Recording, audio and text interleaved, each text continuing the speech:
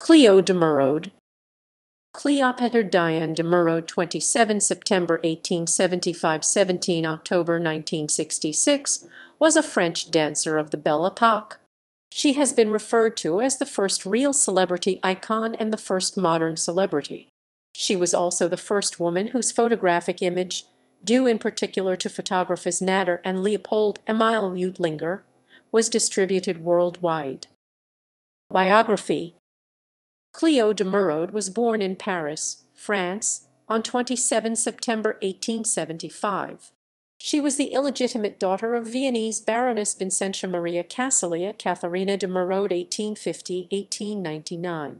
Cléo's uncle was the landscape painter Karl von Mérode, born Karl Johann Joseph Vitus de Mérode (1853–1909), although he is often cited as being Cléo's father. He was in fact Vincentia's younger brother. Vincentia was estranged from Cléo's father, who was the Austrian judge, lawyer, and pioneer of tourism Theodore Christomanos. Cléo did not meet him until she was a young adult. She was raised Catholic. At the age of 8, she was sent to study dance with the Sisters of St. Vincent de Paul, and she made her professional debut at the Paris Opera at age 11. De Mérode became renowned for her glamour even more than for her dancing skills, and her image began appearing on such things as postcards and playing cards. At 16, she debuted her signature hairstyle, a chignon, which became the talk of Parisian women and was quickly adopted as a popular style for all. At the same time, the hairstyle, which covered her ears, caused rumors to circulate that de Mérode was missing one of or both of her ears. In 1895, Henri de Toulouse-Lautrec did her portrait, as would Charles Puyot, Alfredo Muller, Edgar Degas, Manuel Benedito, Georges Clairon, Friedrich August von Kaulbach, who painted her twice, Joseph Rippel-Ronay, Francois Flame, Carlos Vasquez Ubeda, Einar Nerman, Henry Gervais. She was sculpted by the likes of Alexander Falguier, who sculpted her twice, Marion Benliur, Alphonse Mucha, Ernst Seger, and Eugene Denis Arundel. A sculpture of her done by an anonymous artist can be found at the Galerie Tourbillon, and a wax mask of her by Georges Despret is preserved at the Musée Fin de Siècle Museum in Brussels. Georges Gurset also drew several caricatures of de Mérode during the 1900s. Her picture was taken by some of the most illustrious photographers of the day, including Nadar and his son and successor Paul Nadar, Léopold-Émile Reutlinger and his son Jean Reutlinger, Charles Augereau, Henry Manuel, and Otto Sarany. In the fall of 1895, a rumor began that de Mérode was King Leopold Roman II's latest mistress, and the two were dubbed Cleopold by the media because the king had had 2 children with a woman reputed to be a prostitute. De Mérode's reputation suffered, and she was labeled a courtesan or demi-monde, both of which she is still referred to as today. In an attempt to settle the rumors, de Mérode's mother wrote a letter to the editor of Le Figaro, which was published and then subsequently mocked due to poor spelling. The French agent Xavier Paoli recorded in his 1911 book Their Majesties as I Knew Them that the king had never met nor seen de Mérode perform, and was unsure of how the rumors began. When he finally met de Mérode after the rumors were already rife, he apologized to her. "Allow me to express my regrets," he told her.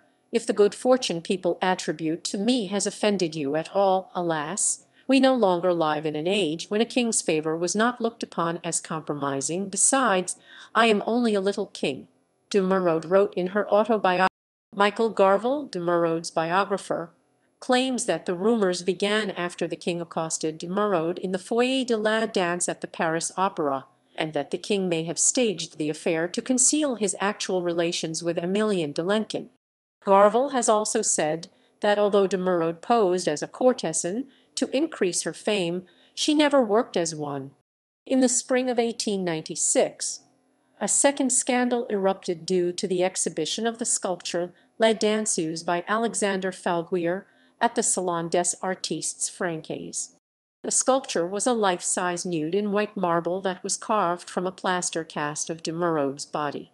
Despite the grain of skin visible on the plaster, Proving a live cast, de Mérode accused Falguier of having fabricated a scandalous work by molding the body of the statue on another female model, whereas she posed only for the head.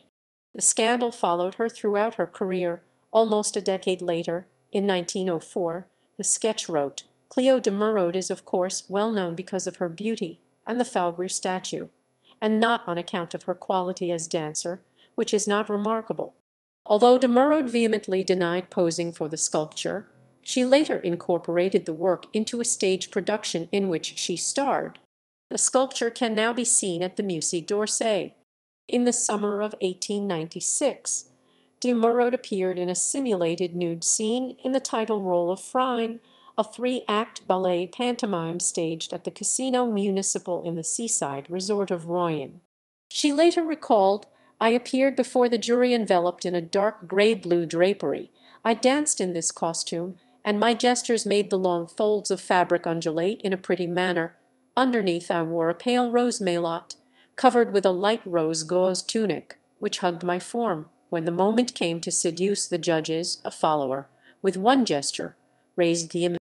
That year she was also elected Beauty Queen by 3,000 out of 7,000 votes by readers of Illustration. She garnered almost 1,000 votes more than other celebrated names, including Sarah Bernhardt and Gabrielle Regine.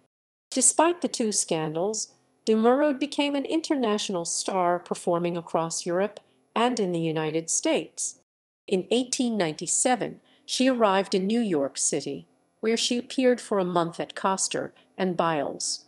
During her stay in New York, de Mérode's performance was heavily anticipated, but was disappointing, the press praising her beauty but saying that she could not dance. Munsey's magazine said of her, "Cléo de Mérode can go back to her inconspicuous position among the ballet dancers at the Paris Opera, crowned with the distinction of having made the most successful failure of the season." Critics and public joined in a chorus. Despite the letdown, de Mérode made over 40 times her regular monthly Parisian salary, which drew criticism, resulting in de Mérode being dismissed as an article de Paris alluring, but worthless. In 1898, de Mérode was awarded first prize at an exhibit of the New York Camera Club as being the most beautiful woman in Paris. In 1900, she caused a sensation at the Exposition Universelle with her fake Cambodian dance. She also appeared in 2 films, one of which was hand-tinted in color. Both showed her dancing. At the height of her popularity, she chose to dance at the Foley's Berger in a 3-act pantomime titled Lorenza, taking the risk to do something other elites of the ballet had never done before. Her performance gained her a new following, and her popularity further increased. In 1902, de Mérode performed at the Alhambra in London, where her performance was not well received. In contrast, she was popular in Sweden, visiting there in 1903 and 1904. In 1904, she reprised her role as Phryne at the Olympia. In 1906, it was reported that 50 million photographs of de Mérode had been sold, and that a single Berlin firm produced 4 million a year. The following year, Everybody's magazine compared her to the Virgin Mary. Jean Cocteau wrote of her, "She is the beauty of beauty, the virgin who is not, the pre-Raphaelite lady who walks with downcast eyes through groups. The profile of Cléo is so graceful, so divine that the cartoonists break it." In 1912, de Mérode appeared in the opera La Danseuse de Pompée as part of the corps de ballet at the Opera Comique. During World War I, she entertained wounded soldiers. She continued to dance until her late 40s. Rupert Dune's partnering of de Mérode in a 1924 social dance recital reportedly inspired Frederick Ashton to pursue a career in dance. Despite a successful comeback, de Mérode retired in 1924. She also spent time at the Château de Rastignac with the Loic family. At the request of theatre director Henry Varna, she reappeared on stage at the Alcazar in June 1934 in La Revue 1900 alongside the dancer George Skibine. De Mérode later reflected, "I was wearing a pink satin dress, boned at the waist, very long, with a ruching at the bottom. We danced 5 waltzes in a row. We ended with a big whirlwind, and Skibine carried me in his arms to the back of the stage. She then taught ballet before retiring in 1965 at 90 years old. As a hobby, she crafted figurines of dancers, shepherds, and shepherdesses in the classical style, which she then sold. In 1923, de Mérode unsuccessfully sued the owners of the film Peacock Alley 1922 for 100,000 francs in damages, alleging that the film injured her reputation by burlesquing incidents in her career. In 1950, de Mérode sued Simone de Beauvoir for libel, claiming 5 million francs in damages. De Beauvoir had wrongly described her as a prostitute who came from peasant stock and had taken an aristocratic-sounding stage name as self-promotion in her book The Second Sex. De Mérode won the lawsuit, and the passage was taken out of the book. However, de Mérode only received 1 franc in damages because the judge found that Cléo had permitted the rumors during the course of her career for their publicity value. In 1955, she published her autobiography, Le Ballet de ma vie, The Dance of My Life. In 1964, de Mérode was photographed by Cecil Beaton and featured in the February 15, 1964 issue of Vogue. De Mérode never married or had children, which has led some biographers to categorize her as a lesbian. Paul Klee, who personally knew de Mérode, called her probably the most beautiful woman alive and said she seemed asexual in a 1902 diary entry. The French novelist Félicien Champsaur reportedly became obsessed with de Mérode and proposed marriage to her multiple times. In her autobiography La Ballet de ma vie, de Mérode claimed that she had only been involved with 2 men in her life. She was engaged to a French aristocrat for nearly 10 years before he died of typhoid fever in 1904, and she was the companion of the Spanish sculptor and diplomat Louis de Perronat, Marquis de Perronat from 1906 to 1919. De Mérode was close friends with the musician Reynaldo Hahn, who she met when she was 17. She lived with her mother until her mother's death in 1899. She was a vegetarian. Cléo de Mérode died on 17 October 1966 in her Paris apartment at 15 Rue de Téhéran and was interred at Père Lachaise Cemetery in Division 90. A statue of her by Louis de Perronat, mourning her mother, who is interred in the same plot, decorates the gravestone. In popular culture, in 1896, de Mérode was featured in the American Tobacco Company's Sweet Caporal brand pinback series of celebrated actresses. More de Mérode-themed items followed, including a nightgown, artificial flowers, cigars, and underwear, the latter 2 sold for decades. The 1897 French operetta Les Fêtards parodied de Mérode and King Leopold Roman II's rumored affair, with their names being changed to The and Ernest Roman III. The musical comedy The Rounders on Broadway and on tour nationwide from 1899 to 1900 was based on Les Fêtards, and the character of Fee was portrayed by Phyllis Rankin. In December 1897, Coster and Biles Traveling Company presented the big burlesque extravaganza Gayest Manhattan at the Taylor Opera House in Trenton, New Jersey, which featured Gertie Reynolds as the American Cléo de Mérode. In May 1900, the John P. Dousman Milling Company of De Pere released a blotter calendar with de Mérode's photograph on it.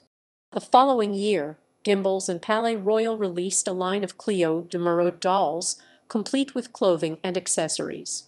Lion de Pouge's 1904 novel Les Sensations de M. de Labring places de Mérode and King Leopold Roman II at a Sabbath. She refers to de Mérode as Mio de la Clef, who personified love without making it, and calls King Leopold Roman II a grand old man with a white beard, her devoted eunuch. In 1918, she was played by Dorothy Newall in the musical revue Hitchikoo. The following year, a comic character named after de Mérode appeared in the operetta C. She is mentioned in Henry William Pfister's 1922 book Abroad with Mark Twain and Eugene Field. The character Cleo of Paris, played by Mae Murray in the 1922 American silent film Peacock Alley, was a parody of de Mérode.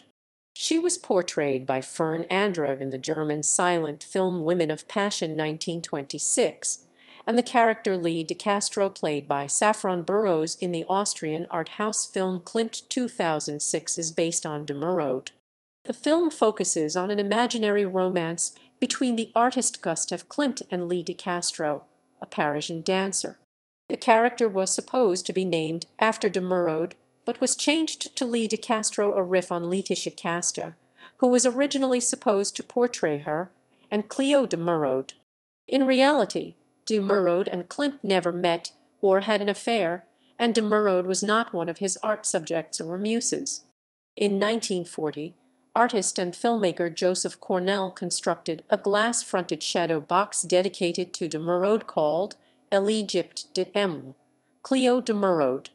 In 2011, Charles Simic published a poem about the box and de Mérode, which read doll's forearm, loose red sand, wood ball German coin, several glass and mirror fragments, 12 cork-stopped bottles, cut-out sphinx, sick head, yellow filaments, 2 intertwined paper spirals, cut out of Cléo de Mérode's head. In 2012, Michael D. Garvell published the book Cléo de Mérode and the Rise of Modern Celebrity Culture, which explores the legacy of de Mérode and studies the neglected prehistory of a visual culture populated by and obsessed with celebrities. In 2016, Aaron Jaffe and Jonathan Goldman reaffirmed this in their book Modernist Star Maps: Celebrity, Modernity, Culture. The following year, de Mérode was briefly mentioned in Edward Ross Dickinson's book Dancing in the Blood, Modern Dance and European Culture on the Eve of the First World War, which is about the impact of modern dance on European cultural life in the early 20th century. In November 2019, Vogue Spain published an article about de Mérode's contribution to the celebrity phenomenon. In 2020, Greg Jenner published the book Dead Famous: An Unexpected History of Celebrity from Bronze Age to Silver Screen, which is about how instrumental modernity's earlier technologies were in propelling celebrity culture, such as daily newspapers, and how the celebrity phenomenon has changed and stayed the same. The book briefly talks about de Mérode and her rise to fame. In April 2021, Vanity Fair France wrote an article about de Mérode and King Leopold II's rumored affair.